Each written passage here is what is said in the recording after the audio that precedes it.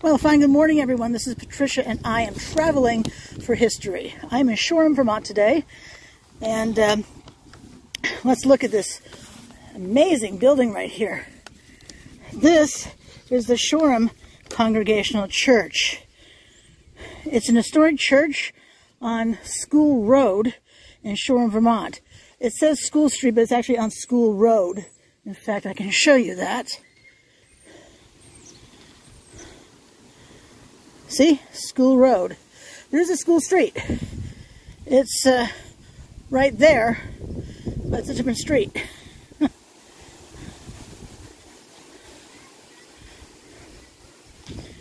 Google Maps got me right here, though, regardless of the name difference. Anyway, this was built in 1846 by a local master builder, and is one of the state's finest examples of ecclesiastical Greek Revival architecture, and also housed local town meetings for more than a century. It was listed on the National Register of Historic Places in 2001. The Shoreham Congregational Church is situated prominently in the village center of Shoreham, at the southwest corner of School and Main Streets. It is a single-story brick building with a gabled roof and stone foundation. Its front has a tall, projecting portico with 4 fluted Doric columns rising to a full entablature. Okay, before I continue, let me explain some of those terms. It's not about blah blah reading. Okay, let's see. The first thing they said, well, we can see it's a brick building. That's not rocket science. The gable end typically is the one that's showing. That's typically the front of a building of a Greek Revival style building. So the gable end, this is the gable end right here. Essentially a standard roof in the U.S. and the gable end is the triangular piece. Handy on that. Let me see.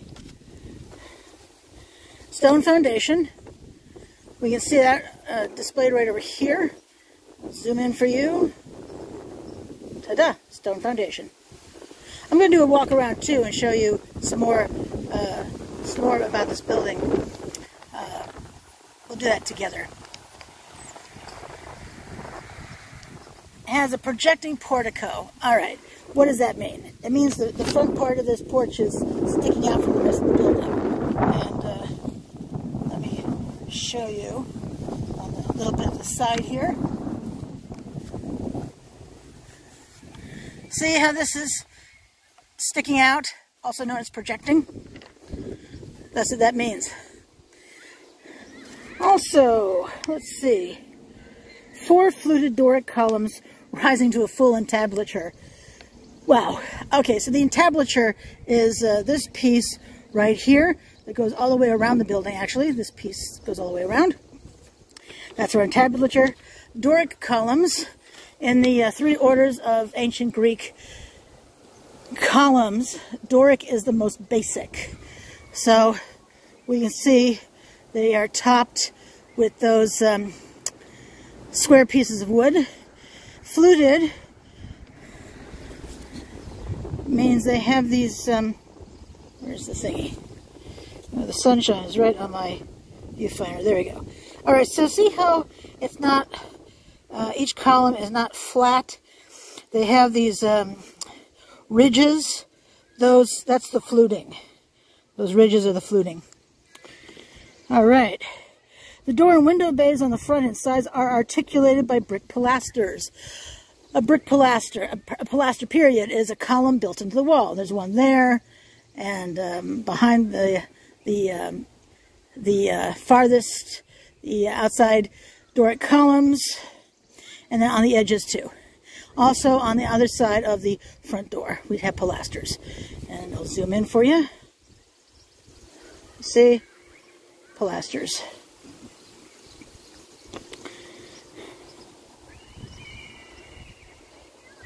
The gable above the portico is finished with multiple levels of trim. Sure is. Look at all those levels of trim. Holy cow. Beautiful. The tower that rises above the front is elaborately styled with a clock in the first stage and a belfry in the second. So we can see the clock and the belfry. The belfry, of course, is where the bell is is kept. See that beautiful clock and the belfry above, which is louvered.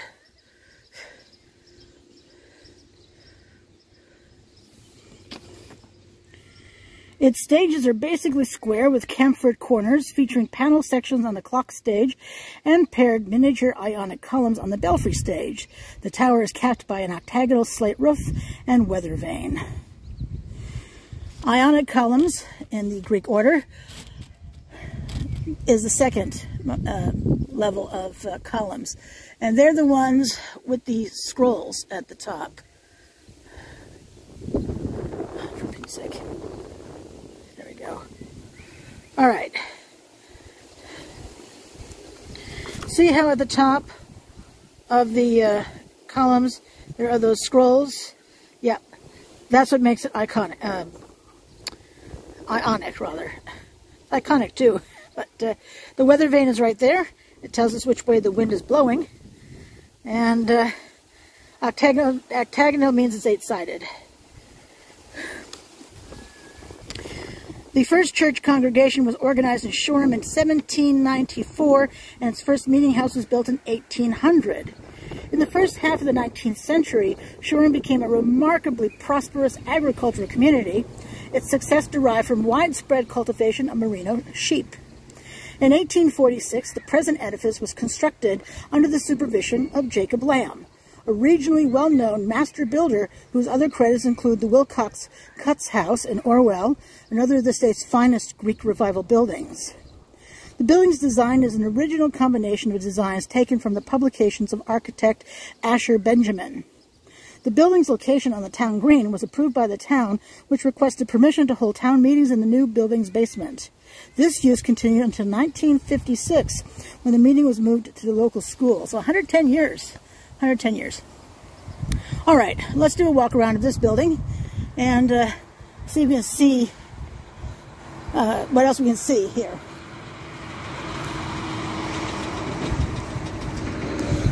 Although I kind of wish the sunshine would continue today. It's supposed to thunderstorm this afternoon practically everywhere I would like to film.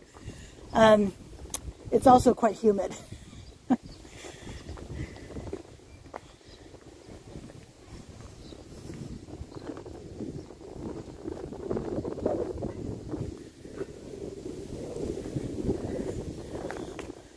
We can see that the handrails are a much later addition. They're not fancy at all. All this fancy work on the church, and the handrails are not. Although they do have that nice curved piece at the top. And the front door, wow, that's just massive. It says welcome, doesn't it? In its own imposing way. So we can see that the columns, that these flutes on here, need to be painted. We can also see cracking down here.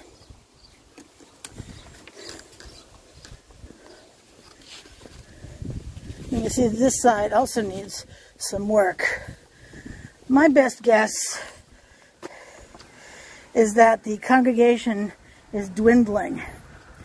I haven't seen a sign yet that tells me when the services are offered here, if at all. But it does have a gutter system, so that helps. Lots of cracking on here too. It's nice to see plants, but they can let water get into the foundation. You're going to think I don't like any trees or plants, which is untrue. I do actually love trees and plants, but they just shouldn't be near buildings or in graveyards. Alrighty. I do see, oh, is that a hole? That might be a hole up there. Not really sure.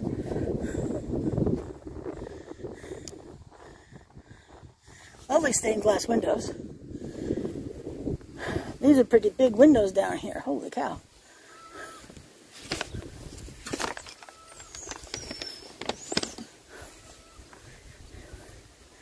Lots of stuff in the basement. I don't think we're going to be able to see anything in there. There's this extra level of plexiglass that helps with the winter. Especially if they're still using the original glass. Oh yeah, they had plexiglass all the way down.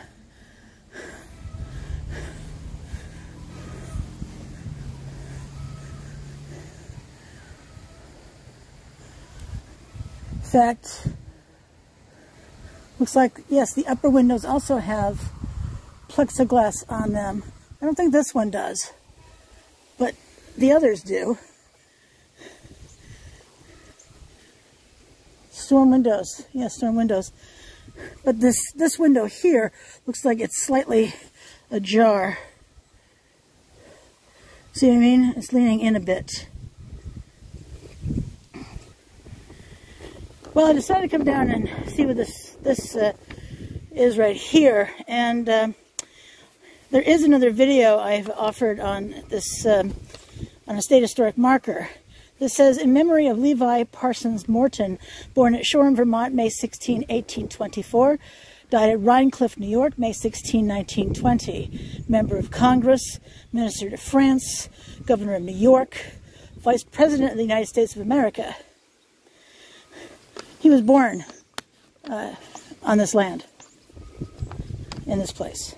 And we see also this flag right here, waving in the breeze, and it says U.S. on it.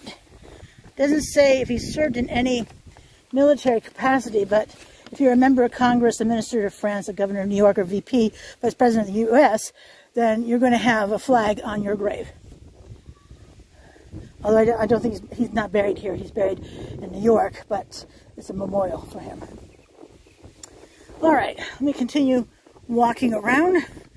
You have a better idea of the windows here.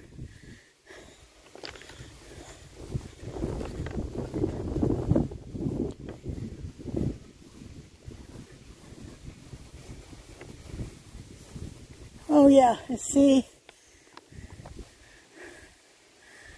Problem here on the eave. And we have another view of the tower, the belfry with the clock tower.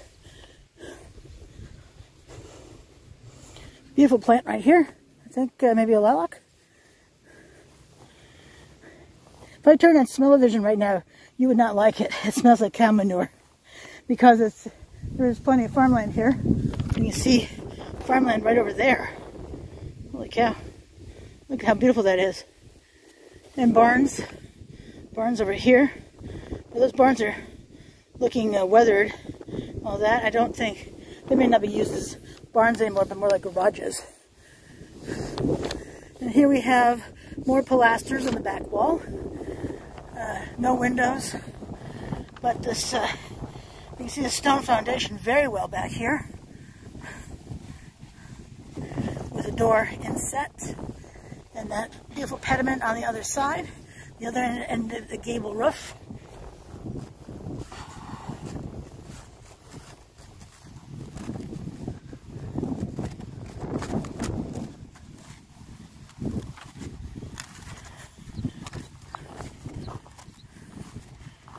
Handicap door.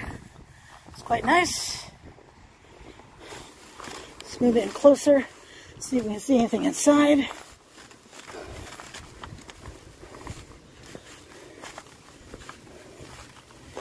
Another sign that lets us know it's a handicap entrance. I see some kitchenware.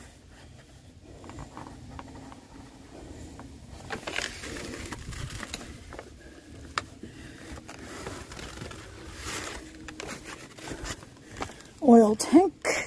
In case you haven't seen one of those before, this is an oil tank. Easier to fill when they're outside. And a propane tank as well.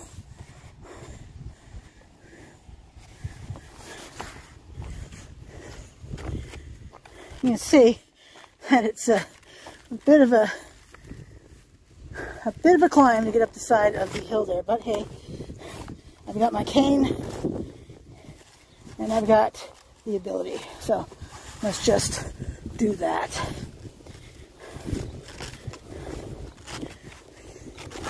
Side entrance.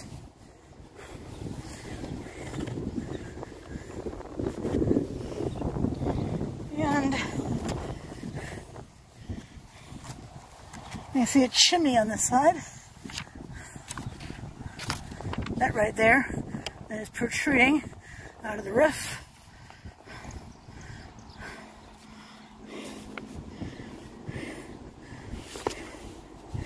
You can see my photographs on Instagram and Facebook under Traveling for History, 1L in Traveling.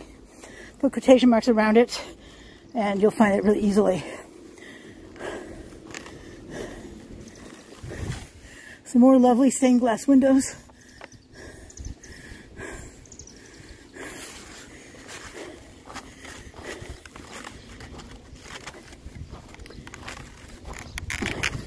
Oh, I can see stairs.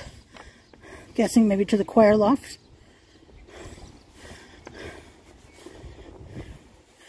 And let's see, over here. I don't ever try doors to churches, but I remember when I was a kid, the churches in the U.S. tended to be unlocked, so people could walk in and worship when they wished to. But I'm pretty sure they're all locked down these days, because you never know what someone's going to do you? Little storage up there too.